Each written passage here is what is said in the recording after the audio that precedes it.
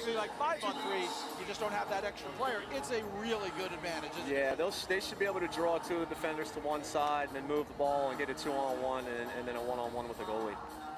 Crowley with the ball, and he scores. Kevin Crowley blasts it home.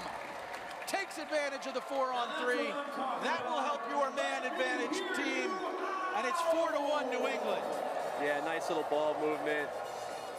You know, it's a draw and dump kind of scenario. The players draw a defender and dump it to the next guy, and Crowley happens to be the last guy in the chain. He gets a good 5 yards out, right in this spot, and he's able to put it high into the short side. Excellent placement on his shot. So that kills off the rest of Casey Byrne's penalty. He's released, so we are back to 4-on-4 play. We are back to 4-on-4 play. That's got to be out of neutral zone, right?